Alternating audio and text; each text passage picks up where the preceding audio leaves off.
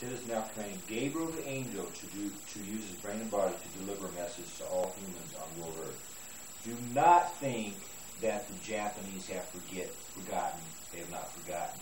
The Japanese, with the Chinese and all Asians, are wanting to conquer all of world Earth.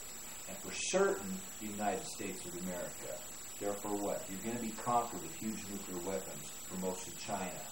And a huge invasion of Chinese and Japanese and all Asians of different mixes and Asian countries and nations. They also want to invade and occupy Russia and all whites, all Jewish and all whites, and all of the races. Asians want to conquer all of world Earth for up to 1,000 years. That's in progress. That stage is already set, and it's getting set more. And the hosts of ancient heaven are doing this.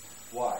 Because we had a general idea that Ted was not going to be able to get the fire delivered at Y2K, and that Ted would not get cooperation. Either Ted conquers all of world Earth and has the United States turned over to him, and he is the king of the United States of America and then world Earth,